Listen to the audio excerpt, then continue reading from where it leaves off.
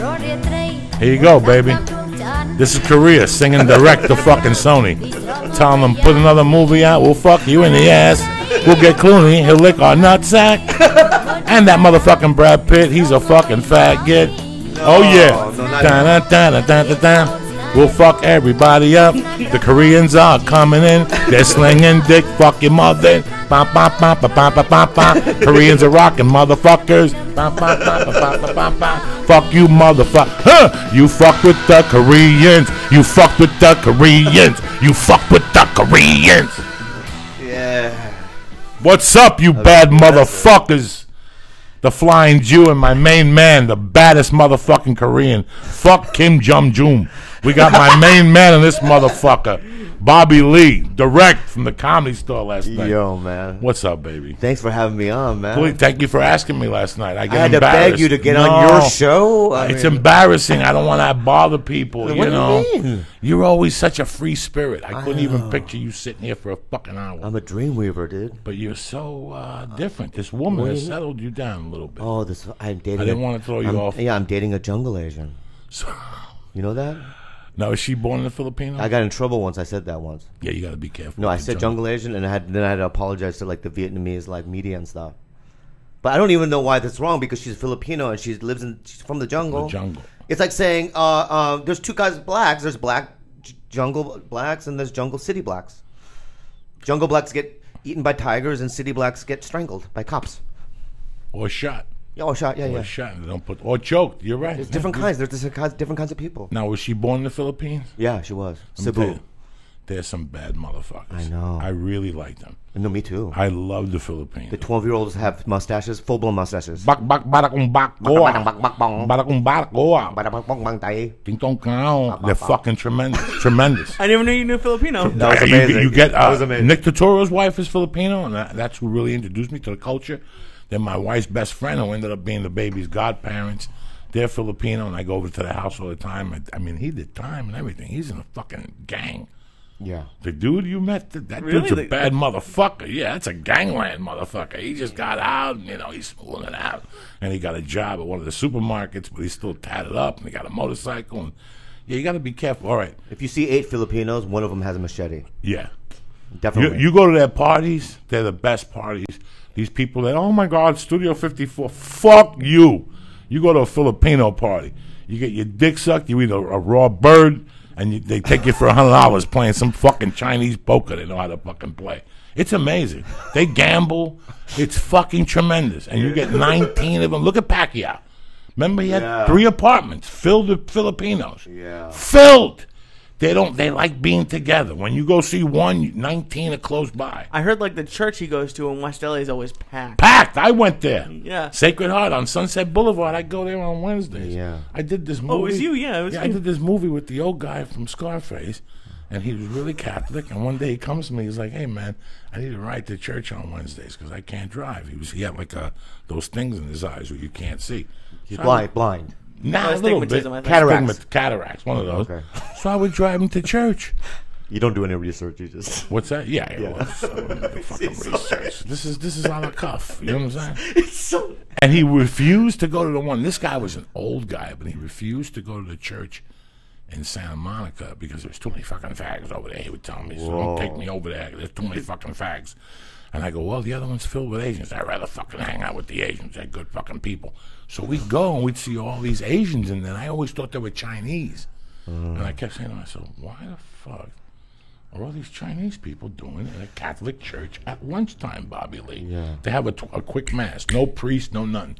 They just put a record player on, and the record does the whole. It's tremendous. Are you serious? Or a cassette player. I don't know That what must be it your is. favorite. Oh my God! It's a half hour. They don't even give you the cookie, nothing. Quick, you put $5 in the basket, you're done. It's the fastest mass, but it's packed with Asians.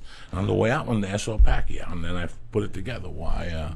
Yeah. You know, we never talk about Asians. All of a sudden, we got an Asian on the phone on the show, and all of a sudden, we're enthusiasts of Bruce Lee. How are you, Bobby Lee? You like Asian women? Love them. The vaginas are dark purple.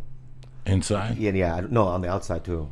Yeah, I need a little lighter. But Every time we see an Asian girl, he's like, He like scratch it and smells like soy sauce or Oh something. my god, I love You say them. that? I love them. Yeah, I It doesn't love smell 'em. like soy sauce. They have that kimchi little wang. It's They're maybe monkey. it's more maybe psychological. For I you. dated a Korean girl. You're that eating. was You're very- eating your guy. I think it looks like tastes like soy sauce, but it's only because they're Asian. Really? It's in your head, yeah. It's saltier. No, it's like me eating a girl's like Mexican girl's vagina and going, it tastes like carne asada, but it's just probably just in my head. You know what I mean? No, all right, let's move on. We're not doctors or anything like that. No, maybe you're right. Maybe you're right. I dated the first Asian girl I ever dated. To be honest with you, here's a drop in the bucket. First girl I ever dated was the first girl I had in the first grade. My little girlfriend in the first grade. Her father drew for Charles Schultz, Snoopy. Really? He's a Chinese like genius. The guy wouldn't even speak English. I went to their houses. They gave me candies with the paper on them. Yeah. They were really Chinese people. And that was my first. And then they would order food from around the corner. I would order food from that Chinese place. It was fucking tremendous in Manhattan on 87th Street and Broadway. And then I dated a Korean girl in Colorado. Oh, you did? Tremendous. She's great, huh? She's great. She was a great girl. Tremendous. She went back to Korea to teach American to the fucking long jeans. Yeah. Is she still over there? No, she's in my hometown. She ended up marrying a Cuban dude. I'll never date a Korean again. Really? I dated a Power Ranger. Do you know that? Yeah, I dated the yellow one. She's Korean? First of all, don't put the Asian one in the yellow Power Ranger suit. That's racist. Because she's already yellow, you know? Well, didn't they put the black dude in the black one? Yeah, that's how they do it. But dude, one night, dude, her name was Patty Lee. She wasn't. There was two Power Rangers. There's one that went into space. Okay. She was in the space one, right? And one night, literally, she had long hair. At 3 a.m, I was living in Silver Lake. 3 a.m, I woke up, and she was standing over me, with her hair over her face, staring at me like The Grudge, like the movie The Grudge, like a Japanese ghost. And I said, "Get the fuck out! I cannot do this." I didn't sleep for 2 weeks after that. She had little kiwi titties. Are you Korean? Yeah. So yeah, we've talked about it a lot. I'm Jewish. I don't date Jewish girls. I don't like Cuban. I like Cuban girls as a friend, but I don't like dating them because, Yeah. Now, you were born in Korea, Bobby Lee? No, man. San Diego, bro. San Diego. You Yeah. stand, and you have the only brother's the one I met. Yeah, he's killing it right now, dude. What's he doing? Bro, I brought him on a podcast. You know who David Cho is? Yes. Right, the artist? Yes. You know David, right? Yes. So David, I had my brother on the podcast, David's podcast, and David fell in love with him. So he signed him to a record deal. I'm not fucking lying, bro. First of all, my brother had been late in 10 years because, you know, my brother, he has a skateboard, no job, right? So he flew my brother to Macau to fuck 30 hookers, right? I got all the photos and videos. It's disturbing. David Cho is just crazy. Yeah, he's crazy. He's just fucking Then awesome. he flew my brother to Mexico to fuck hookers, right? And then Vegas, right? And then now they're in a record deal. My brother's in Hawaii right now with them, recording another album. It's crazy. I didn't dude. know your brother sang. Either did I, dude. But he's doing it. I saw his show in downtown LA. He was amazing, dude. He killed it. I'm like, I can get maybe laid from this. You know? I mean, I was so proud of him. This is a dude. Dude, I had fixed his eyes. He had bumps on his body, like warts. I had to get them removed. I've spent probably $1 million in my lifetime taking care of my brother. And now he's on his feet. It's great. How old is he? 40. Yeah, we're old, bro. I've known you for 20 years, dude. We're Seriously? Old. Yeah. No. 97? Yeah. You were doing comedy in 97? Yes. When did you start? 95. Wow. Yeah. And you stayed in San Diego? No. 2 years in, so I met you in 97 because of the fact that... When did you move to L.A.? 97. Yeah, that's when I met you. Right. I met then. you in San Diego, I think. Well, then I met you even more longer. La Jolla? Then. Yeah. No, 97. It was 97, but I think I met you in La Jolla. Maybe. Yeah, you were yeah. like one of the hot shots in La Jolla. Yeah, you came probably down with Rogan or maybe... No. I came down there. And she used to have crazy shows then. And on Wednesdays, I used to always do Latino nights. Oh, yeah. Me, Noe Gonzalez. Sure. The thicker Mexican guy. 'Cause she only had 5 regulars. No and way. Carlos. Yeah.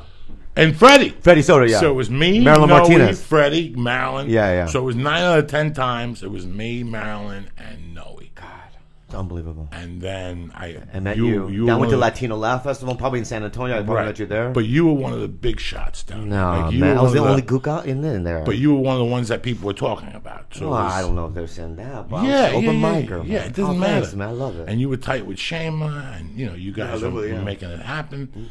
And then we met, and then you were regular at the Comedy Store. I got Mitzi addicted. loved you. I got addicted to drugs.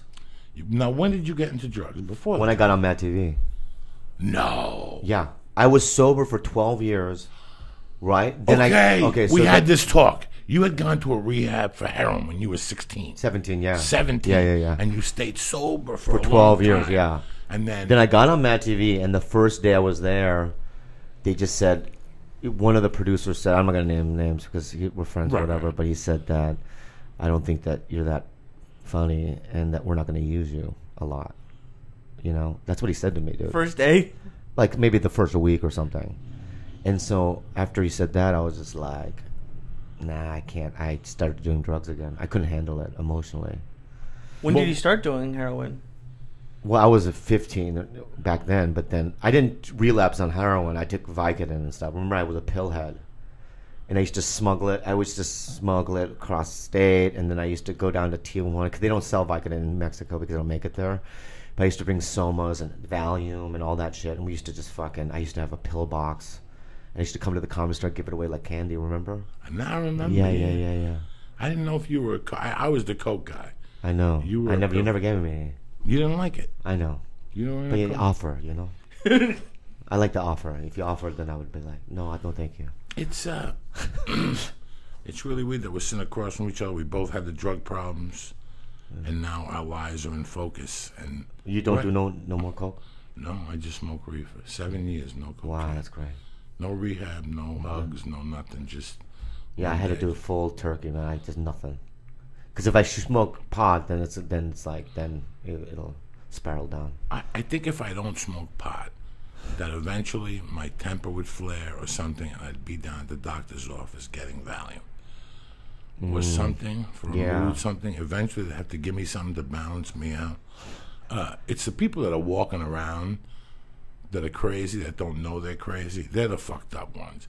If you're crazy, but you keep it in check, and you yourself know you're crazy, and you avoid the things to make you crazy, you're okay. You're halfway there. You know, I realized at like 24, there's something wasn't right. And then when I went to prison and I got out. Would you hit somebody over the head with a pipe or something? No, I kidnapped somebody. Oh, that's Big right. difference. In fact, he called me yesterday. We've been playing phone tag. I gave him a hot UA when I was in the halfway house, and they put you in jail for those in Boulder. I had a good attorney, and he fought for me to go to a rehab, and I ended up going to an outpatient. Like everything was booked up, thank God, because they were like. So that means That means you live at home. Inpatients where you live there. I live in the halfway house, so basically I was going to my job, and then going to the halfway house from 6 to 9 was the outpatient for 6 weeks, Monday through Friday, 6 to 9. They'd piss you Monday, and they'd piss you Friday or something. I forget what the fuck it was. Along with the piss test, I was taking it the other time, and that was the first time in my life at the age of 27 that I had ever been sat down and done those things where you talk to people. Were you in comedy then? Not even. The only comedy in my life was when I put a gun out and said, "Give me your money," and the gun went bam. That's the only comedy in my life in those days. It's my favorite kind of comedy. I was just a kid, you know. Yeah. You're 27, bro. You know, these people in America today, these people who listen to the podcast, you turn your life around. Listen, after a while, you got two choices. Either you turn it around or you die. Is it that tough to turn your life around? Yes and no, depending on how you look at it. It all starts with a job and going to bed and washing your pussy and getting up in the morning and drinking coffee. And it's a process, and some people can handle it, and some people can't fucking handle it, you know? I still can't fucking handle it, but I go through it every day. So that's the only reason why. That's the excuse I give myself for smoking weed. You do what you do. It keeps me do what you do. going. I'm not shoplifting. I'm not hitting people in the head, and I'm not Occasional breaking lighter. into the house. I haven't robbed a lighter. They've been putting them out for me lately. For 7-Elevens, they've been trying to bait me. The one on Curzon's been fucking with me. Every time I go to that one by the comedy store, they've been leaving them out. That's the one I killed. I broke my own record in there like 8 times. I would take people in there and show them. You took me. Did I take a lighter in front of you? You took me. You're like, look, I'm gonna put my hand in my pocket to. They make them think I'm grabbing money, but I'm really grabbing a lighter and putting it in my pocket. Like you had a whole system. Oh my God, it's crazy. But comedy saved me though. Did it save you? Yes. Because remember, when I was 17, I'd been to 3 rehabs, right? I was the only Asian guy that got all Fs. Like I was just my parents thought I had Down syndrome. They really did. They took me to like a doctor and everything. They go, he doesn't have Down syndrome. How come he get all F? He's just stupid, you know. But it's like without comedy, I would be fucking. I don't know what I'd be doing. I'd have no skill set, you know. So sobriety and also comedy saved my life. If anyone out there is like thinking about doing it, just do it because it will literally. It'll turn your life around. It'll change. If you're good, it'll change everything in your life. Well, how long ago was Mad TV? Because I remember you on TV. I know I don't have my hair, but I'm only 26. So, like, I remember you, I thought, like, middle school.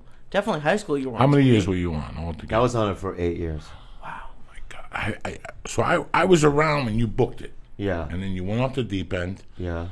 And they liked you so much. They told you they had an intervention. They made you go back at 8 o'clock at night. I remember you telling me all these stories somewhere. Well, Ari Shaffir has a Comedy Central. You did it too, right? The Comedy Central show, the one that's going to be on television, right? And I talked about how they gave me an intervention, and then I was on Vicodin. I was taking 30 Vicodins a day, and then I shit my pants on a Connie Chung sketch, live. How many shit came out of my stockings? You know what I mean? And they said cut. I got fired, and then I got sober, and then I came back on the show for 6 years. Yeah. How many Vicodin, like, when you have an injury, are you supposed to take a day? 4? 2 to 4, yeah. 4, I was 5. taking I was taking Brett Favre, like, yeah. 30 fucking Vicodins a day. And how many did you do that one weekend in Houston? You did a lot of something. I did 30 Valiums. Oh, my God. In 3 days, Bobby Lee. Yeah, that'll put down a T-Rex, man. That put me down. I was talking sideways. So Friday, like I wouldn't even call the house because I was calling like this. How you doing, Bobby Lee? Who's this? It's Joey Diaz speaking to the phone. It's Joey Diaz speaking to the phone. It's Joey Diaz. It was fucking horrible. I didn't even go home. I got out on a Sunday. I woke up in Beaumont, Texas, and I made Pete, the owner of the lap stop, take me to Intercontinental, and I got room service and all that Houston food. And I swear to God, by Wednesday, Thursday, I went to my buddy's house, who was an attorney. I stayed with him, and I still couldn't talk. Like I didn't. Why'd you take that many? Because I had them. Ah, you had them. Do you follow me? Yeah, I went to Houston. I got to Beaumont on a Thursday, and I asked. Because normal people would let me give them out, but no, you have to take it. It was fucking Bobby. You've been there. I know. We've been there. Where it's just. I went down there to get blow in Beaumont. I was doing the weekend at Beaumont, and I went to get powder, and there was no powder. But I go, what does the guy have? And he goes, he's got Valium. You know what? I don't like Valium, but give me 30 of them. You know? Because I knew in those days, I knew a couple comics who liked them. Yeah. Again, you buy them for your comic friends, you know? Even if I took 5, I'd still give away 20 and I'd keep 5 at the house for those nights when I got dead dick and I want to get my dick or whatever, you know? And I went down there and I had them, I'll never forget this, I had them in a brown bag. Like a brown bodega bag, you know, like a beer can bag. And I had them in there. And I would just keep going in there and eating them. But the Friday was sickening because I had no weed. So I had no weed either. So I was eating the Valiums. So I started like at 7 in the morning. Valiums only burn halfway. The rest go into your fat. I was 400 fucking pounds. They were all over and I kept popping them. You know? And you had to perform that way? I got on the floor the first night. And did my comedy on Mitch Hedberg on the floor. You did it lying down? Yeah, it's Josh Wolf. It was people knew. Then Saturday I kept eating them, and then the coke came. Then I mixed it with Jägermeister, and I just went. And then there was a little hot freak that was at Beaumont. We started talking, and she was going to drive her boyfriend home and come back to the hotel. So we was going back and forth. Then she showed up, and she put a bikini on in the room. And we started eating fucking Valiums and doing powder. Then I ran out of blow at like 7 in the morning, and I called my friend's younger brother. He came and got me and took me to like the worst part of Beaumont, where there's no Latinos, no Mexicans, no Chinese. It's just white people that hate everybody. And they took me deep into a cabin, and we bought an 8-ball. It was the best blow I ever did. It was mixed with hatred. You could tell it was cocaine cut with hatred, dog. I was fucked up. Bobby Lee went back. She was naked playing with a pussy when I walked in the hotel. I never seen nothing like that. Wow. She was just playing with a pussy. It was like on fire. It was juicing everywhere. And I took my dick out and tried to get it hard. It was fucking like I never even told the story. Like it was just the creepiest drugstore, like at the end. This is 2005, after The Longest Yard came out. I was just going for it. Like, I was fucking gone. I walk in the hotel room, I close the door, and it was one of those things that you have to walk around, and there was 2 beds in the room, and she's balls-ass naked, just fucking with 5 hands in there, fucking rubbing a clit. And I go over, and my dick is this big, and I'm fucking trying to whack off in her mouth, and it's not getting hard, and she's sucking it, and she's sucking it, and she keeps going, I have a boyfriend, and she'd suck it for like another 2 minutes, and then I love my boy. This is like the creepiest morning ever. And I'm hearing people at the hotel, they're in town for some Christian thing, and I'm hearing them get ready for church, and this is all going through your head, man. And finally, I ate more pills. And finally, like at 10, she goes, I gotta go. My boyfriend's picking me up in a half hour. We're going to his parents for lunch. I'm like, you just sucked my dick, my dead dick, for 3 hours. You're gonna sit there across from your mother-in-law? Are you fucking crazy? And I remember going for the bag, and they were gone. And going, and going, maybe she robbed me. And no. That's what I was thinking too. Maybe she took some? No, because she had 2. She wasn't even a Valium chick. She was a coke chick. And I didn't check into a rehab. I just checked it for a week and a half, and I came back to L.A. and kept an eye on the monkey. Got to keep an eye on the monkey. When you're at that point, you got to keep an eye on the monkey because you might OD. You're fresh to OD. You know what I'm saying? As long as you know this going in, though. Because this is, I was doing a ton of coke then. Yeah. At night only, Bobby Lee. I wasn't a coke guy in the daytime. It would destroy me. You have coffee in the morning. In the morning. But here's the beauty of it. You said some words that were brilliant. You said comedy saved me. Comedy definitely saved me because it gave me a purpose. Yeah. It gave me the... whenever I did anything else, there was no purpose. I fucking hated it. Anything else I did, Lee, whether it was cooking or mixing concrete or painting, no matter what, even in a warehouse when I was getting union wages, I would do the math in my head. So I'm getting $17 an hour, 8 hours a day. I'm making $150. Yeah. I need, you know what I'm saying? Like I need. You just start going. I'm going to try to make money in what I want to do. And yes, it did fucking save me, and it saved you too. You're like right. I have 28 first cousins. They all went to Ivy League schools, right? So in high school, I was going to Palomar College, which is a junior college, like a community college, and like I literally thought, oh yeah, I'm never gonna make any money. I couldn't get any pussy because I looked like a scallop, and like I just, girls didn't like me, and I had no money, confidence, nothing. And as soon as I started doing stand up, I started getting girls and stuff. It was crazy, and then I just kept going. So it just definitely saved me. I thought I was gonna die alone with no money and poverty. When you were getting on stage all those years, what were you going for? Were you going for a Mad TV type show? Were you going for a sitcom? I don't know I had no goals. You But just let me tell you wanted this to, though. I'm telling you this right now, dude. I'm fucking. People say I'm a nice guy. Bobby's nice. I'm not nice when it comes to comedy. Even from the fucking beginning, you fuck with my stage time. Like if I hear somebody badmouth me with a promoter or somebody that was booking a room, I would do everything I can to fuck that person. Like in terms of stand up, you know what I mean? I have no sympathy, and I'm fucking cutthroat, dude. And I'm an opportunistic person. And so that's all I didn't have any goals, but I just knew this is something I wanted to do. And if you fucked with it, I was just a fucking maniac. My personal life, I'm cool. I'm honest. I'm loving. I'll loan you money. Whatever you need. But when it comes to comedy, dude, I will fuck you. First of all, this is the major leagues. What do you mean? If you're going to do comedy and you start in Michigan or Boston or New Jersey or Colorado, those are the minor leagues. Everything your effort in doing is to get here. Yeah. Or to New York. You're striving to go to New York. I'm getting good enough. I'm getting 32 minutes. I'm getting 38 minutes. When I go to New York, I get killed. That's what you're putting together. You're putting money away every week in the bank. You're getting to know different people. When you get here, this is the major league. And I could look at somebody now, no matter how much heat he has, and I could tell you whether he's going to make it or not, just by looking, because we've seen them come and go. Legends, Montreal, people we looked at and said, "Oh my God, we're dead." There was a girl in '99 went to Montreal. I'm not going to say her name. I know her name, but she had been doing comedy for 6 months. She went to Montreal. She got a $500,000 deal from Warner Brothers, right? And I was a doorman at the Comedy Store in Hollywood. I was making $1 a day. Like, it was fucking sad. And I used to get angry, like, fuck, this girl's not even that good. You know what I mean? I haven't seen her since. You know, because she's not as... I'm a roach. You have to be a cockroach. You know, I'm willing to suffer and sit in the pain. You know, I'm just like, you know, but you have to be strong.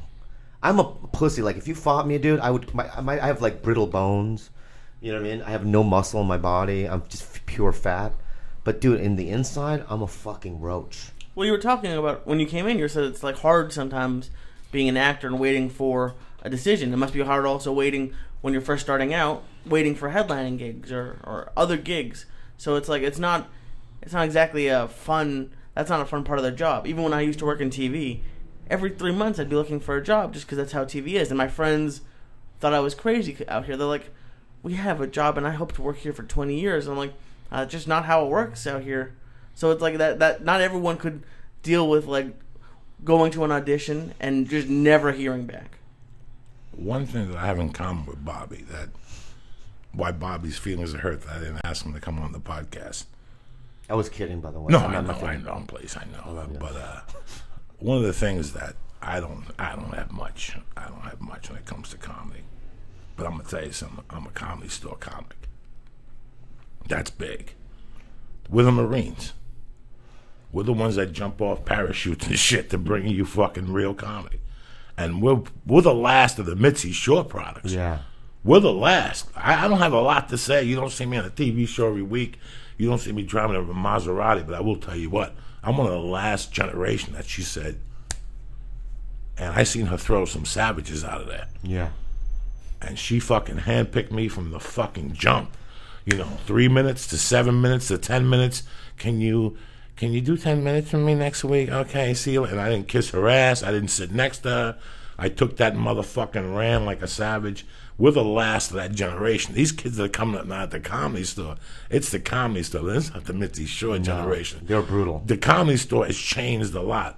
The exterior has changed a lot. The patois of it, which I love. I love the evolution of something. Because we started in the 90s, right, when comedy was at the lowest point. Because the big television boom happened in the late 80s and the early 90s.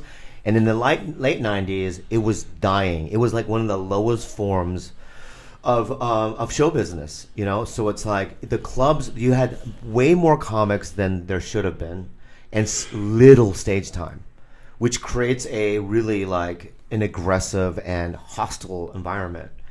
So it's like when you're at the Comedy Store, you have no money and there's 1,000 people signing up for open mic, and you have to be able to like, you know, weave your way through that, you know. And Joe and I were a part of that generation of guys that like now it's like there's internet, like you can be famous just by doing a video in your bedroom, you know. But back then, that was the route.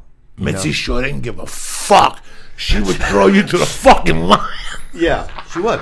And that's why I'm lion proof. What would you do? Like, because it made you laugh. Put you up for a year at 12:45 following Domerera. Or even something worse, somebody that's like not even good. You know, like they'll put you up. I'm not going to name names, but like people that were like the worst comics you've ever seen, and you'd have to go up in front of 5 people at 1:30 in the morning in front of the worst comics you've ever seen. And you did that for years. Did you hate her during it? Because I had a bad boss when I first moved out here who I hated during it, but now I see that she helped me. But you didn't hate her? I knew that there's 1,000 comedians. One night there was a dude when I first got out there. I was out there maybe 3 months, and it was 12:45. I was scratching for a bump of coke, but I couldn't do it till I got off stage. And there was a kid complaining. And somebody, I think it was Paul Mooney, said, "You don't want your spot? Put a list out there and sign up for it. See how many people sign up for your 2 o'clock in the morning spot. You should be grateful." And I sat there and said, he's right. I didn't just learn from Mitzi Shore. I learned from Paul Mooney. Yeah. I learned from a lot of guys that I saw them go up there and what was going on with their lives. Dice was still coming up a lot. Yeah, a lot. Well, how long did it take you, Bob? Because I knew... That's right. We were bad boys of comedy. Yeah. Me, you, and Jim Norton. Me, Dice, Jim Norton. We went to Vegas. We went to Vegas with Dr. Happy. Cool. Yeah, that was a long time ago. That was Riviera? Yeah. No, it was... Yeah. No. Bally's. Bally's. It was Bally's. They had a dish of fucking cold cuts in the room. Yeah. You and I thought it was like we had just made it. The Comedy Store was so brutal that, like, the audiences were gang members or, you know, like, just vampires, you know what I mean? And they weren't regular human beings, right? Well, how many times did you go to get past? I got past the first time she saw Oh, really? me. Yeah, I was lucky. When I asked if you hated her, like, already talked about doing it like 20 times or something crazy like that. He must have hated her at some point. Yeah, but Howie Mandel showcased 48 times. Wow. Yeah, so, but the thing is that when I did Leno for the first time in 2000, they asked me, "Are you scared?" I go, "I'm not. I'm from the Comedy Store. This is easy. These are regular people. I perform in front of Twilight vampires. They'll bite your dick after the show. You know." She'd come up to you and say shit like you'd walk in, you wouldn't know what was really going on. No. You'd walk in the room on a Sunday, and you'd walk up the stairs to check in at the booth, and as you're making that turn, that's Mitzi motherfucking Shaw. And she's drinking her little drinks. She ain't going nowhere. She's got a menu in her hand. She's got glasses on. And you're up in 15 She also minutes. looks like a warlock. Yeah. And Yeah, you like think she's from like Lord of the Rings. Like she has a cape, scarves around her head. you don't know what it's like to bomb in front of Mitzi Shaw. Oh, my God. Oh. You fucking go home. Do you remember a time? Fuck yes, I remember a time. Fuck yes. You also can hear her talk. So it's like when you're bombing, you can hear this. Light 'em. Yeah. And when she says that, your heart just disintegrates. She never lit me like that. She never lit me. I did see her throw out 2 or 3 comments. Give him the lie. One night she went off. Bill Hicks my ass. He's terrible. Give him the fucking light. Give him the fucking light. She just went off. She never did that to me. She always let me come off, and then she'd go, I have an idea for you. I want you to grow your beard and put a handcuff on and tell him you're Fidel's nephew. I think we'd make a riot. We could sell that to TV. And you go, okay, Mitzi. You know what she did to George Lopez, right? George Lopez auditioned for her, right? And minute in, she goes, line up, and George Lopez just snapped, hey, bitch! You know what I mean? I've been on this. You know, like saying his credits. She did that to Louis C.K. too. 1 minute in, this is after his HBO specials. Line up. We turn to Mitzi and go, he's like the best comic in the country. What are you doing? That's why when she had to go because she was losing her mind. I love her, but like when you're saying line it to Louis C.K., you're out of touch a little bit. She didn't like Jerry Seinfeld either. Yeah, she didn't like Jerry Seinfeld. She didn't like a lot of people, man. She just didn't. She doesn't like straight-laced white dudes. No. You know what I mean? Like regular old white dudes. You need to have like, you have to be an albino midget or 9-foot Samoan. Like she likes like, you know what I mean? Like a little catch. You know what I mean? She like, listen, redheaded black eyes. Like if I'm lying to you, man, from day one, I mean, from my first 9 months in comedy, people come up to me and go, "Is Mitzi Shore seen you yet?" Yeah. People would always ask me, "Is Mitzi Shore seen you yet?" And so I always knew that my home was the comedy store. Yeah. I was just very fortunate to get put on there. So now, forget the fucking comedy store. You go to rehab, you come back on Mad TV, and you just knock it out of the park after that. What was the difference? I don't know, man. It's like, what was the difference? Dude, this is what happened, dude. Instead of letting them dictate how I feel about myself, so it's like, on Mondays, people pitch and they write, and then Tuesdays the table read, and I wouldn't be anything. So Mondays, what I would do is when I got sober, I would just stay there all night and either write or I would pitch, and I would wait. I would just work really hard. And then by year 3, you could tell that I was going to stay on it as long as I wanted to, which was like, as soon as that happened, I was fine. But like everything in this business, you have to go in and you have to fucking fight it out, And I'm a pussy, dude, and this and that, you know what I mean? I am, but in terms of like, there are some things that I've done that I've been really proud of myself about, and that was one of them. Just be able to stick it out without snapping or like killing myself, really, But it's like, even now, I stayed on it for 6 years and then got canceled, and I've been on the road ever since. It's dismal, dude. 2 years ago, bro, I was on fire. Dude, I was in The Dictator, I was in Harold and Kumar 3, and then I got on a sitcom, the NBC show Animal Practice. And as soon as Animal Practice got canceled, 2 years, nothing. Animal Practice? Yeah, I was and that monkey show that I was on. The monkey yeah, show. the monkey show I was on, yeah. I was on a monkey show, and the monkey... He's at about 400 milligrams of THC. So, dude, you can't choose who you work with. When you show up and they go, "There's a monkey on it," you got to go. Oh, you can't go. I don't want to do it. And there was there was one scene where literally it's close up on my face in the back of the monkey's face, and I did a take that was perfect. And they go, the monkey moved its head. I go, fuck monkey, you stupid fucking monkey. They're impossible to work with. One time I turned around, it was literally going, it was touching its little vagina. Going, did it smell? I don't know if it smelled. Not the vagina. Did the fucking monkeys stink? Like when the monkey came in the room. Yeah. It smelled like a horse came in. It's also like a hot chick, right? So as soon as like a monkey walks in, it's like all the attention goes toward the monkey. So you're like, fuck me, I gotta get off this fucking thing. This is not gonna work for me. You did a movie with a dog. Is it harder with a dog? It's fucking just unpredictable. But now these guys that I do these movies with have it to a science because it's 6 movies we've done. So now they know exactly how to cut. And the first 2 I did with a fucking dog, I love the dog. Lana, she's great. She's a great dog. She's still around. Gary Valentine has her little puppy sister. The problem is that they can't be on the set for long hours. You know, you have to pay for an animal person to come out, and you have to take a break every 45 minutes to get oxygen and for his eyeballs to adjust. It's fucking crazy. So we had a full-blown animal clinic.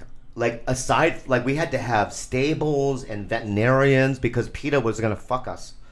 So they get really. There's a lot of rules, man. When it comes to animals, you know, you gotta have a body double for the monkey. In case you gotta have just get Noe Gonzalez, you know what I mean? Yeah, no, you have let's say you have a stand-in dog. There's a stand-in dog, but let's say you want to hit that dog with a car. What do you think you do? You gotta get like a fucking a dog to lay down. They shoot it before the car hits it, and then they pull it back. Now they get the fucking dummy dog and they put it underneath. He's a dead dog. It's like a stuffed dog. Okay, you mean like a stuffed animal? Right, You know what I mean? Like they show it. And they go to like the shelter and pick up like a stray. Right. But sometimes, if you watch a movie, they just use a shitty dead animal, like a stuffed animal. A kid could tell that's a fake. Yeah. You know, so it's tough to shoot with an animal. It's very tough to shoot with kids. Yeah. I heard kids are tough too because they gotta go to school. Every fucking set I've been on that's had kids, the school teachers, they're all fucked up. They're all fucked up. What do you mean? And they're always men, and they're all fucked up. Like the one guy I met has his eyes are too spread apart. He was a white. He was a white dude.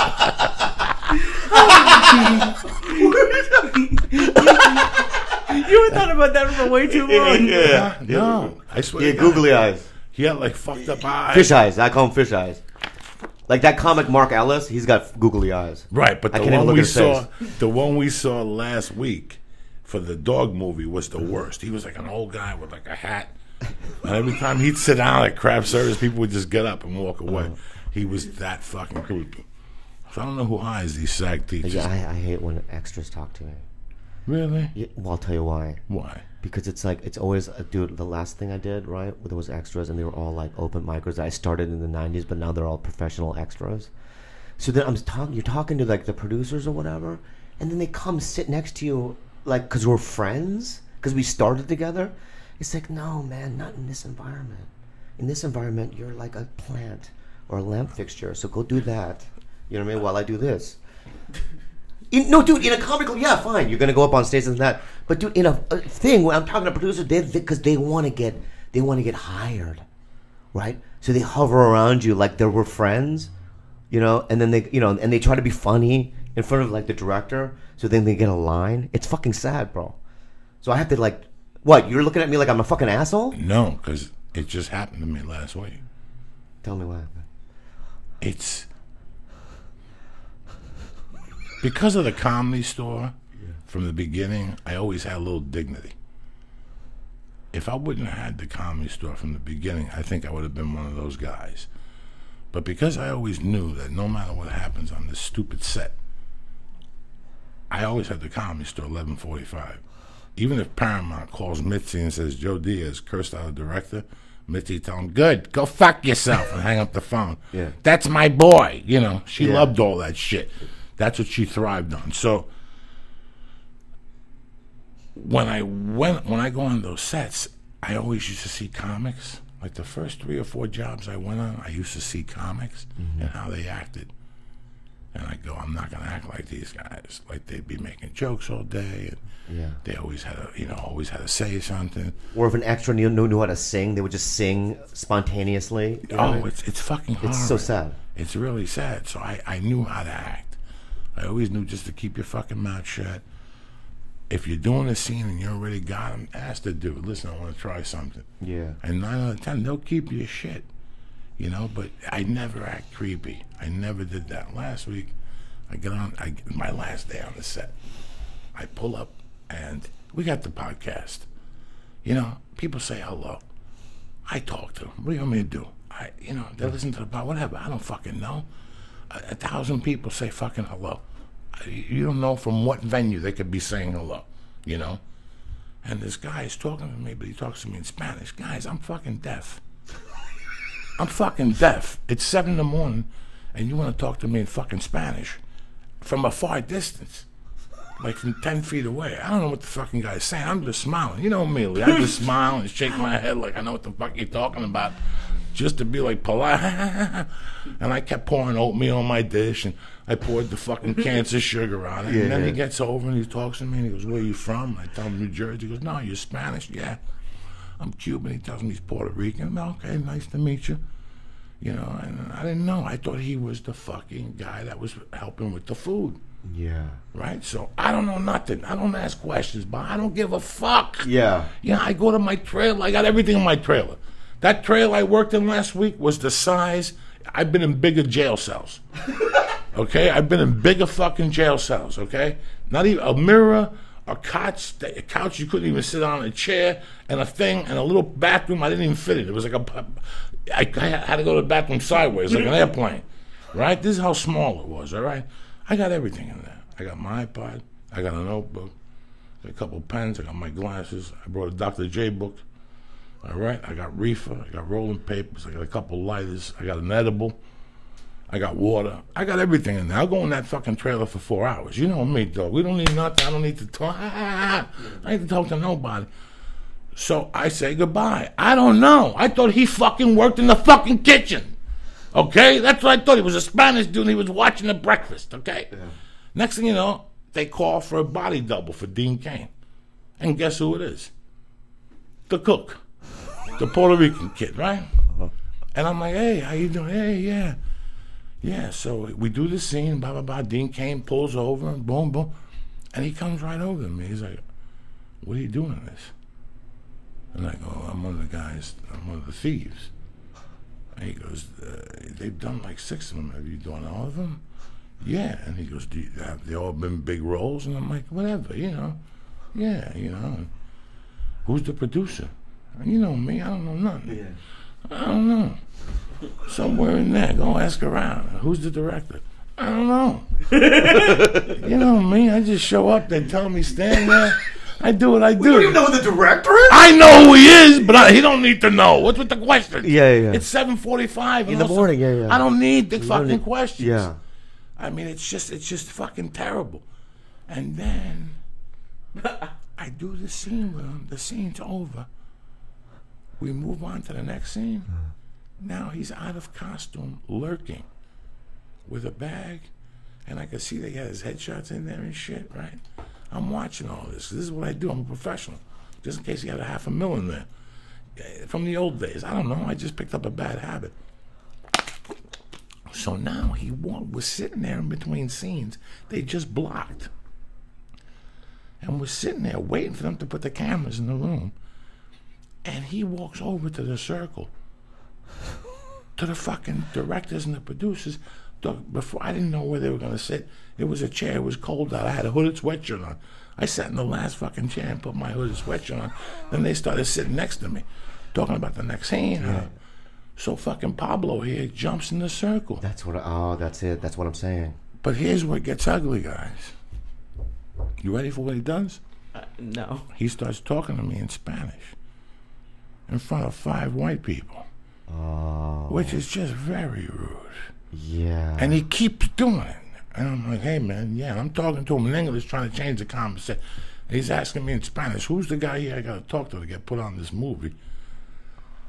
And I'm sitting there, guys, you have no fucking... You fucked up. Me? You fucked up. Me? Yeah. Why me? You should have talked to him in the first place. Guy, come on. No, you gotta say hello no. You gotta say hello to everybody. No, you don't. Guy, what do you look want at to do? He's talking. No. Some little Chinese guy comes up to you on a movie set. I go, who are you? He's by the fucking food. I'm going to tell you how it goes. Okay, drop it on me. Hey, how you doing, Bobby? I'm Jing Jing. Oh, hey, Jing Jing, what do you do?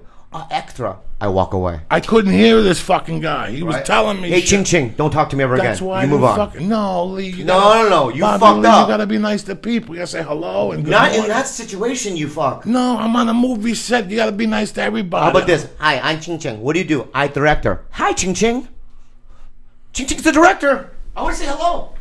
What you do fucked up. I didn't fuck up, Bobby Lee. Well, then tell me what happens then. So now you're in a situation where this guy could fucking sabotage your shit. No, you know me better than that, dog. Tell me what happened. I'll throw him over the fucking balcony Yeah. before he does something like that.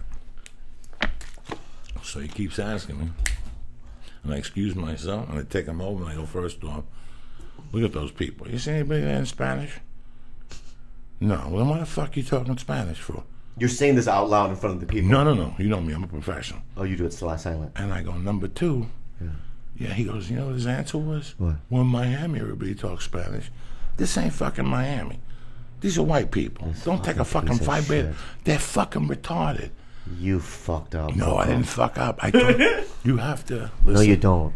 You don't, really. When I get on a set and there's extras there and a couple, I say hello to them because, A, I was very fortunate.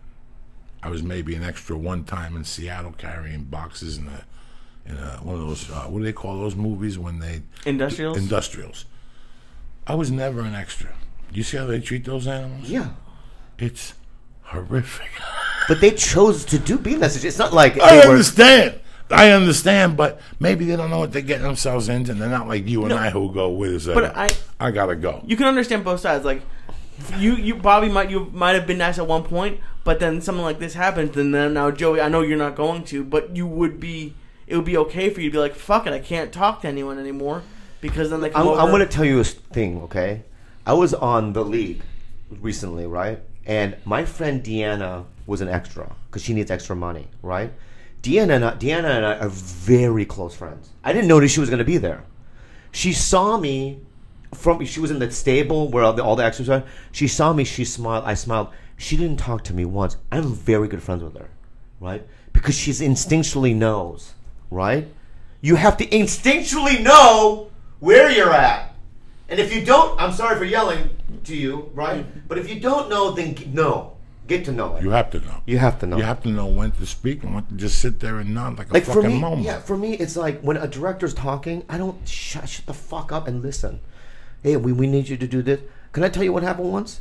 Yes. I was on The Dictator, the movie with Sasha. My first scene was, I was so nervous. I was with Ed Norton, where we're coming out of a bathroom.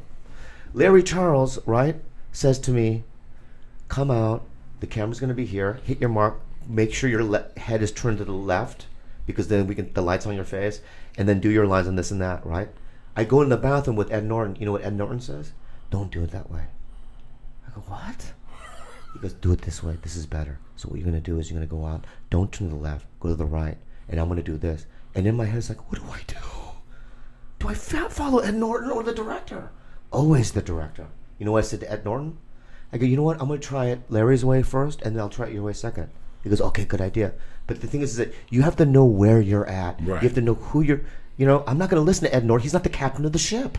Right? And these extras, they have to know where they are. They're the people that, you know, in the bottom where they clean the whatever they do in the ship. You know cause I've been very lucky. I'm not a comic, but I've been in a lot of green rooms with Joey and other comics. And Joey knows I hate it, especially when he gets me this high. I think people who are uncomfortable to be there are uncomfortable with silence or uncomfortable with it just being a normal interaction. Where they always talk too much. They always try to they have weird laughs. They don't like it when it's quiet. Like, when I first met Joey, I was terrified to meet Joey because he was on TV. I've been very lucky that I've met a bunch of cool people now, and it's not as big of a deal. And I understand why, but I think that's the biggest issue, is that they're afraid of it being quiet. No, that's not what it is. Listen, you have gut instinct. The reason why you're in this situation with Joey right now is because I don't know you at all, right? But you know how to play it, all right? So that's you. I have a little bit of that, but No, you listen to me. You know how to play it. You know how to play it because you're in this situation. I was doing the Houston Improv once, and the host, I don't know him, they use a local guy. His first line to me is this: I don't know, you know why I'm hosting. I'm a headliner. I go, you're fired. You are fired. Get out of here. I don't let people, like, be grateful for what you have. Don't come up with your machismo. I've never heard of you, dog. Right? So he doesn't know his place. You do. You don't think I know. Listen to me right now, dude. I'm sorry for yelling, but if I'm in a situation, right, and I'm sitting there with Barack Obama, right, and Putin, and I'm just sitting there, I ain't gonna say shit, right? I have to know my place. If Putin goes, get me water, I'll get water. Barack's like, get me a sandwich. I'll go get a sandwich. I'll go drive. Who taught you this? It's called gut instinct. It's like being annoying. Like in Koreans, we have this thing. Well, respect your elders, right? So it's like if my uncle says, "Bobby, go get me a water." If I said, "No, uncle, I'm dead," I would just hear I'd black out, and then I would wake up in a hospital. You don't do that, right? You got to know your place, dude. I'm not saying I'm the shit, but I know my places. Nothing bothers me more when people don't know their place. And at this age, now, I just pray for them, Bobby. Yeah. I don't get mad no more because it seems like it's a different society, and a lot of people just do not know how to act, how to sit there, how to approach you, very seldom. Yeah. Very seldom do people, especially, I don't even know how to describe them. It's when they want you to do something for them. That's the weirdest interaction I always have. Lee saw it. Well, when people want to give me scripts, and it's very uncomfortable for me. I don't know what to say. I give you tags and I'm very outgoing, but then again, I'm very. No, you have to learn, Joe. And you're very outgoing, but I've seen you at the comedy store standing by a corner by yourself. Yeah, I don't know. Smoking a cigarette. Nah, I don't let. No. No, he's beautiful. No. But I think there's a difference, and I just want to make, because we're not saying, like, the people coming to you at the show, like the fans of the podcast, right? Like your fans are at the amazing. show, the people from that TV. No, dude. Yeah. I say hi. I love my fans. I'll take a photo with anybody that wants a photo. I'll give you a hug. I'll talk. I don't give a fuck. That's not what I'm talking about. No, I understand, but I just didn't want people to misunderstand, because you're talking about in a professional environment when your money depends on this. Yeah, exactly. You know, it's also, you have to know if you have the power or not. I'll give you another example. I was on Harold and Kumar 3, right? The fucking medic, right, was one of those white dudes that thought he could do Asian jokes. So he'd walk up to me and go, I got your headache medicine. I go, where is it? He go, well, you can't see? Ha ha ha. Because of my eyes, right? And I let him do it because I don't have the power, right? But one day, he comes up and he goes, ching chong. He like starts making an Asian noise. John Cho was there. And John goes, if you ever do that again, you're fired. To the guy. The guy got shocked and he walked away. See, I don't have the power in that situation, right? I'm a day player. I have like 5 lines. But John has the power. So let me tell you something. When you give me the power, I will unleash it. But I know instinctually, like, I don't know who this medic is. I don't want to cause any trouble because I don't have any power in this situation. You got to know the power. I should write a book, dude. My mom was very firm on that rule because I was raised in a room with a lot of adults. I was raised in a bar. So I couldn't just run up on a conversation and go, I want that. Like, I had to sit there and listen to that conversation. And whenever I heard, I couldn't fucking really repeat it unless my mother repeated it to me later on. And if I would raise my voice for years in Spanish, it sounds a lot better. My mother would look at me and go, kids talk when roosters piss. Roosters don't piss. Something really weird. It was some animal. it don't piss. Uh-huh. So she goes, kids talk when this don't piss. And then, you know, I was allowed to talk after the conversation, not about their conversation. I had that big time. You know, you have to know where you stand. It's respect, I think. It's respect, and there's more to it. I forget that I'm stoned to the gills. Yeah, I can tell you're fading. It's Friday. You know what I'm saying? Like it's my You're clear. You're clear, and now you're going to Funland. I didn't even call in for spots tonight because I know I'm going to go with the family tonight to some thing where they're singing Christmas carols. I'm going to watch Mercy run around for 40 minutes and drive my congratulations, and drive my fucking wife crazy. It's great, dude. And then I'm going to take them home and watch Shark Tank. Hopefully it's a season finale or whatever the fuck is crap. I don't know if it's on tonight. Whatever the fuck it is. But no, it's a very rare gift to know when to talk and when to keep your fucking mouth shut. And I've seen it on sets with people and that's what turned me off. I think it was Basketball, where it was very weird because it was the South Park guys, and they were banging with a director. I forget who's the big director. Zucker. The Zucker brothers directed Basketball. So that was the first time when I saw it, and it was my first movie. It was my first anything. Yeah. So I really didn't know what to expect, but I remember that's the experience I took from that. Were you nervous? Oh, Jesus Christ. And I was a physical, I was a psychological mess. I was on blow. It's so intimidating when you first do a movie like that. It's you don't know what to do. You're scared. I remember when I did my first movie was Harold and Kumar, the first one. I wrote down every single word from my lines 1,000 times so I wouldn't forget it. Too. And then I'd show up, and then they had Video Village where all the New Line Cinema executives were, and the director and producers, and you're like, I don't even know what I'm gonna do. I'm scared. Was that harder or easier with improv or sketch? No, you don't even know because they don't let you do it. You have to say the line. It wasn't that kind of movie where they're like, do whatever you want to do. No, not Harold and Kumar with Matt TV. That was still kind of scary, but movies are scarier, I think. Because with television, it's, you can try it a bunch of times, and with movies, you don't know, Oh, so you tried the sketches multiple times? Yeah, you'd shoot a sketch 3 or 4 times sometimes. Oh, okay, I didn't know that. It's pretty interesting. Yeah. How they shot Mad TV. But before we get to Mad TV, I got to ask you something. There's a couple different types of films, okay? And when I got to LA, I did Basketball. Basketball was a mistake audition. I was at 20th Century Fox reading for NYPD Blue, and I bumped into a casting director. She was walking out in the hall to see whose name was on the list. And she asked, are you here for an audition? Yeah. Read this. Banged it out, $5,500 a week for 6 weeks. Oh, my God. 1 line, 2 lines. Wow. I never did nothing like that. I don't know the fucking Zucker brothers, huh? Yeah.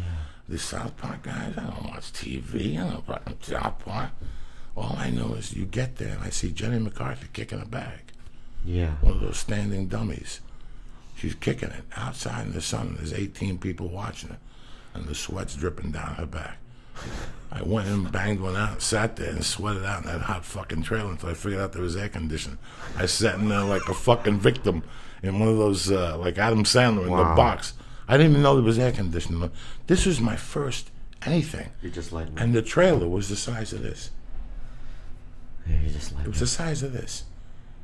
This is how much money they spent back then. This is 15 years ago.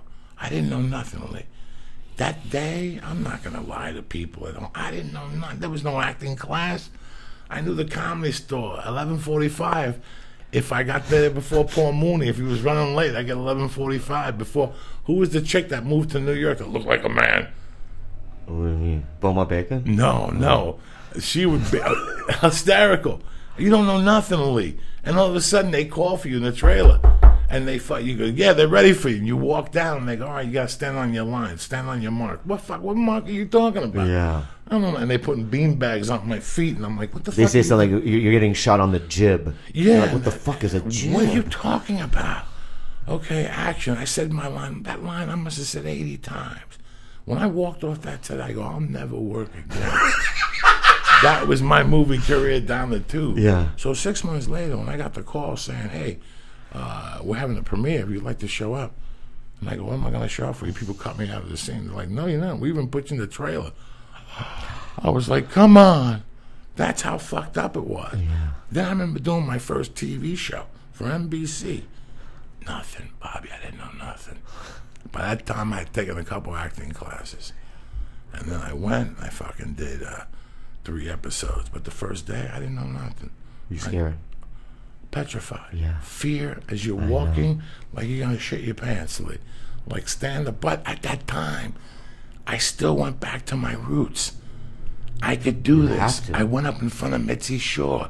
I could wipe my ass on this. I got this because of Mitzi Shore. Then she started lingering. In those days, she used to linger on Mondays too, Bobby Lee. Yeah. And she'd throw a tell on and shit like that. And Pablo Francisco and Dane Cook and put me behind one of those savages or something. And then I'd go in between Dane Cook and Eddie Griffin would show up and do 6 hours. Yeah. But, you know, she was lingering on Mondays, so that confidence. And then one day I got a call at my house. Hey, man, they're looking for you on Mad TV. What are you talking about, Mad TV? I'm not a groundling. I'm not a fucking groundling. Mad TV's not going to sing me. Are you fucking crazy? Sure enough. He did it. Boom, I went in, read for the chick. He said, sit here, read for some other chick. Can you shoot tomorrow? Yeah. No, can you rehearse tomorrow? I went in there. We didn't shoot in front of a live audience. That's what saved me. Pre-tape. If I would have shot in front of a live audience for Mad TV, I would have got fired. Why do you say that? Because I know. I would have fell apart at the you fucking you scenes. wouldn't have. Oh, Bobby Lee, are you fuck? Not that early, Bobby. Not that early. That's being thrown to the wolves. That's 18 type shit going out there and hitting it in front of a live audience. But then you would have seen me do it, and you'd be like, "Oh, I can do that," because I was a fuck up. I would have never. I go line, and they go, "It's yes, yes." I would have failed at the scene if Mad TV would have been in front of a live audience. When they told me it was taped, like I went home and I didn't do blow.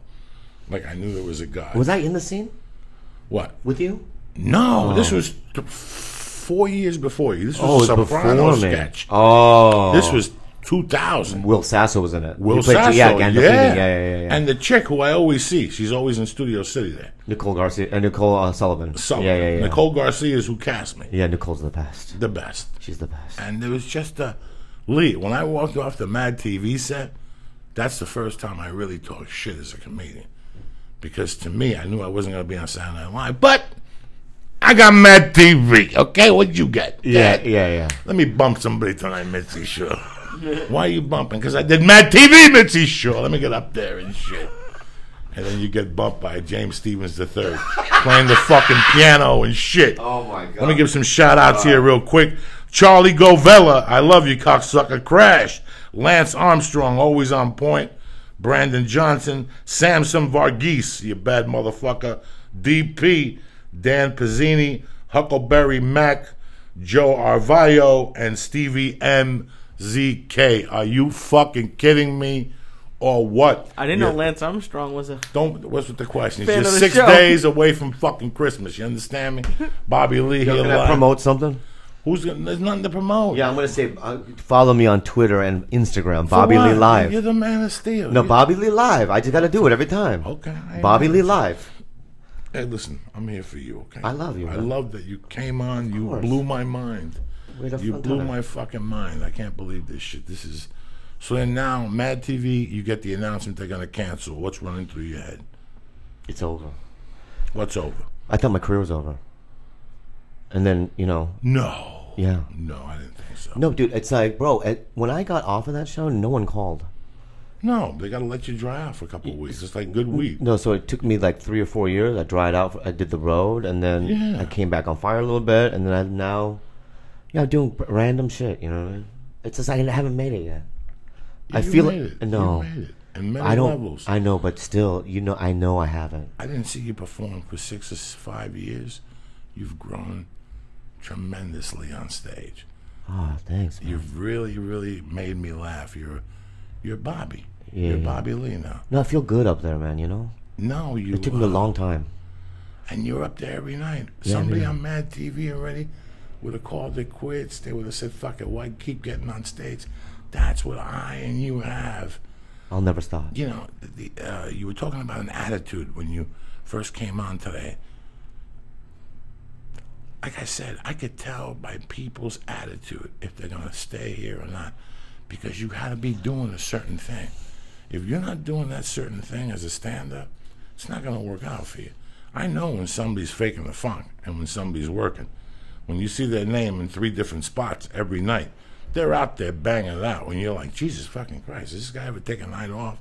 You know, when we first got here, every fucking night we were somewhere. But it's also the only way you can legitimately prove that you're funny. You can do a movie, no matter how big the movie is, somebody will go, he was all right, or he wasn't funny, or whatever, right? But, you know, you can't go to a comedy club and have me crush, you know, and have somebody go, even if somebody said, I don't think it was funny, yeah, but you heard the laughs, you know? So it's like, it's the way I tell myself that I should stay in it, you know? I don't know how actors do it.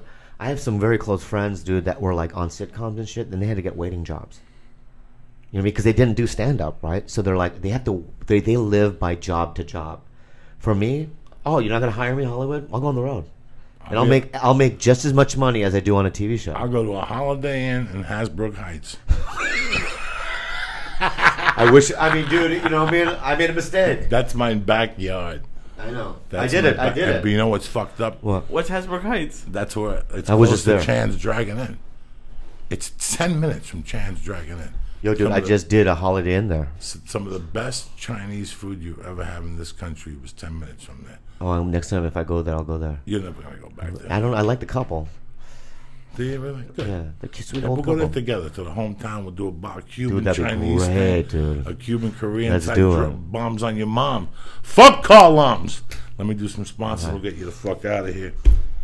What's up, Lee Syatt? How you doing, baby boy? I'm pretty high. You're not going to Wait. fucking sushi dinner tonight. I have to. With those fucking Gentiles. Are they Mexicans or Gentiles? I think a mix. I don't know. It's our Mexican? friends. Anybody spark the fucking numbers there tonight? No, I'm gonna be the only one you're gonna stoned be the out only- of. It's gonna be law school people looking at me. Fucking. That's why I said I'm getting you out of this, though. This is just going to take you deeper. This is Auntie Dolores. She's throwing heat for the holidays. That's a new chef. Speaking of which, On it. well, okay. Dropping motherfucking knowledge on you people. What are we I'll going to tell say? you after. Oh no, I'll tell you. Yeah, After. tell me now. No, when we were driving home from the Laugh Factory, and Unbelievable was playing, and I was higher than like twice as high as this, and you were just beeping for like the entire song. The entire like, song. Dun, There were people dun, in dun, the dun. 710. Just all was- of those was beeps. It was a line from here to fucking Kentucky. And people were trying to cut in line, and I'm beeping at them. We were having a great time. I guess you had to fucking beat it. Right, Lee? What are you going to try to cut me off? Cocksucker? What? And then Welcome to the Jungle came on, and we just like both stopped talking. Like you turned the music down. I don't know. I just remember that. It was crazy. You like getting high with your Uncle Joey, don't you? Doing 90. Yeah, the music isn't that fun, but it's scary sometimes. What am I going to do with you? I'm going to have to fucking strangle you. Anyway, on it, as usual, the best. I started my alpha brain fucking cycle on Monday. I'm back already. It's going to take a couple days to acclimate. But trust me, some people say it takes about a month. I don't know what the fuck it takes, but I feel good. You understand me? I'm sharp. We got Bobby Lou, who's sharper than fucking death on 2 legs. Queen 76. Anyway, here's how we're doing it for the holidays. Go on it.com right now. Start right now, planning for the new year. You want to be healthy, you want to fucking shoot good loads, we want your mind working on all fucking levels. You don't want Ebola. On it's got it for you right now. Shroom Tech Sport, TCM Oil.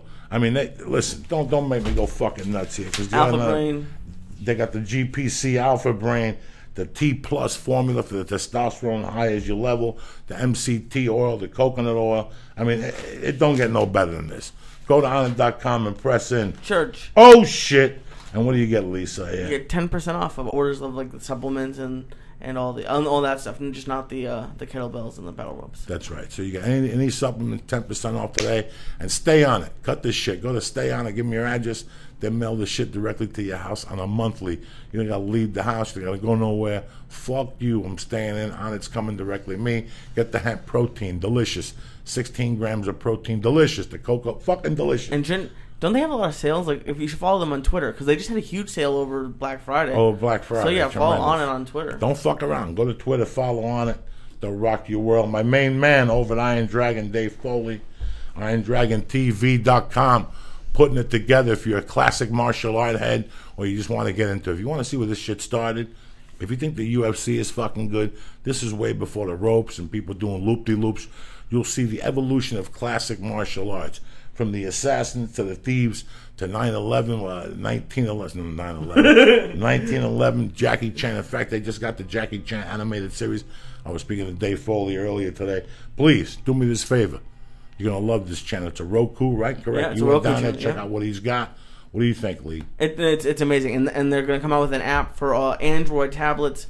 So, and I think you can just go to their website and maybe you can watch it on your computer. Start right now. Go to fucking IronDragonTV.com right now and press in. Joey. Boom, and you get 2 free movies on the cuff. See what they got. See what the selection. You smoke a number, put your feet up, get some fucking Haagen-Dazs vanilla. Forget about it. Who's better than you? And the cool thing is, like, I'm canceling cable at the end of this month. That's it. It's over. Yeah, but like these, even after your 2 free rentals, they're only like $2. So if you like, instead of paying $150 for a bunch of stuff you don't watch, pay by what you want to watch. Pay for what you want to watch. No more. It's of this $2, shit. $4, $150 fucking dollars a 4K month. technology. You're going working. You're stabbing motherfuckers to pay your cable bill. Forget about it. Start with IronDragonTV.com right now. Press in. Joey. Boom. There you have it. What do you think you're dealing with? Some fucking novice. And by the way, the new year's starting. You haven't got your dick sucked in a year. You know why? Because you're a filthy fuck from head to toe. You got to start from the bottom up. Get MeUndies.com. I stole a billboard today on Melrose Boulevard. They have a billboard now? MeUndies don't fuck around. They fit shit. great. That's what I use for jiu-jitsu. I don't wear them with jeans. I like my balls fucking beat a la fresh. What do you call it when you sit outside of the restaurant? A la fresco? Yeah. That's how Fresco, I like yeah. my nutsack. That's how you like your nutsack, don't you, yeah, Bobby love Lee? it. With that little chin juice fucking dripping in the middle of your nutsack. You rub it in. You rub it on your fucking... Anyway, who gives a fuck? What do you run chin juice on? Whatever, those things. The little omelet thing that you put on and you rub the thing inside with the hoisin sauce. What the fuck, Lee? You making, what is I have this? no idea Chinese what food night quiz here? It could be. MeUndies.com. Cut this shit. It's a good point. What my main man Bobby Lee said. They all come in different colors. Like the ones I have are the jungle savoir faire. And I got black one with a purple lace. Fuck all that white shit. The 80s is done. You don't want people looking inside your underwear and shit. You got blood in there and lizard juice and God knows what else. Little lice eggs in there. Fuck all that. With black, nobody sees nothing.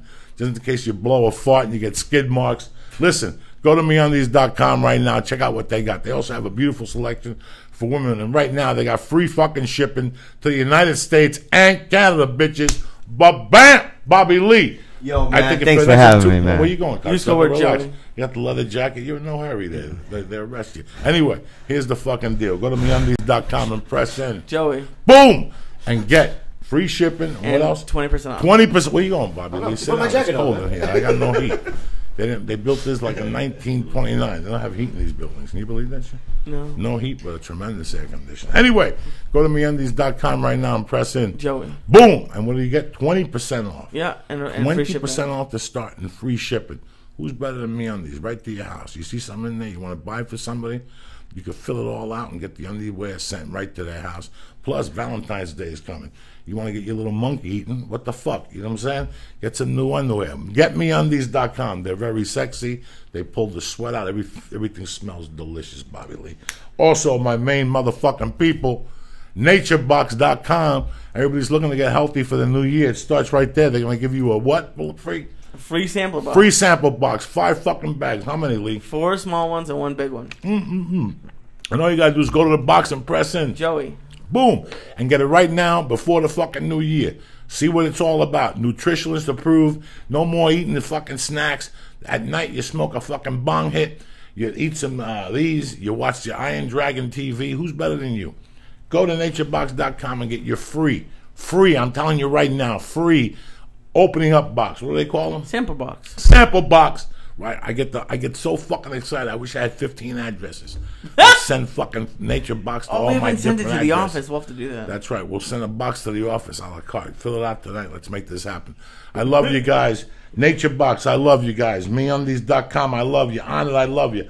Iron Dragon TV, my main man, Dave Foley. I love you too. My main Asian. You know I love you with all my heart. I love you, man. This Thanks for having means me, the man. world to me. You coming on. and Dude, being I want to do candid anything you want, and man. being You and I open. together, dude. You're the king of swing. I love you. Don't forget New Year's Eve. I'm in the Iris house, 8 o'clock show. Listen, there's some people they just don't want to hang out and do the countdown. I'm one of those type of people. I want to be home, fucking eating something, relaxing, petting my cat. You understand me? I'm in Fort Lauderdale. Good for you. For New Year's. The whole weekend? Yeah, dude. Go to Fort Lauderdale, the Improv. there. Yeah, Tremendous. The casino? Yeah, man. Oh, shit. In fact, you're going to send Lee Syatt an edible overnight. And that's what you're going to send him for Christmas. A limo drive My dad. up to Fort Lauderdale to meet Bobby Lee's father for one night. I got Sons of Anarchy out here waiting for you, fucking. And that's it. And where are you next week? I'm here, man. Okay, so you're here till New Year's Eve. Year's, yeah. That's why I love you. Like I said, I'm at the Ice House. I'd like to thank all our sponsors again on it. MeUndies.com, NatureBox.com, and IronDragonTV.com. All right.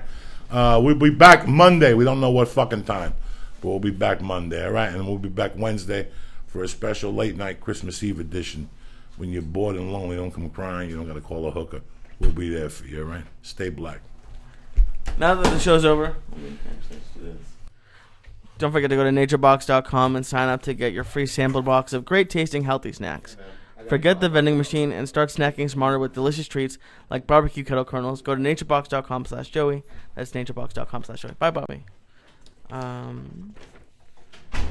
Go to MeUndies.com/Joey and look at the men's and women's underwear they have. And when you go to MeUndies.com/Joey, you're going to get 20% off of your first order. And right now, you get free shipping in the U.S. and Canada. Go to Onnit.com and use code word CHURCH to get 10% off of all of the great supplements. Alpha Brain, New Mood, Shroom Tech Immune, Shroom Tech Sport. And it's code word CHURCH to get 10% off. And go to IronDragonTV.com. Use code word Joey to get 2 free rentals. It's a new Roku channel with all of your favorite martial arts films. So this is Christmas.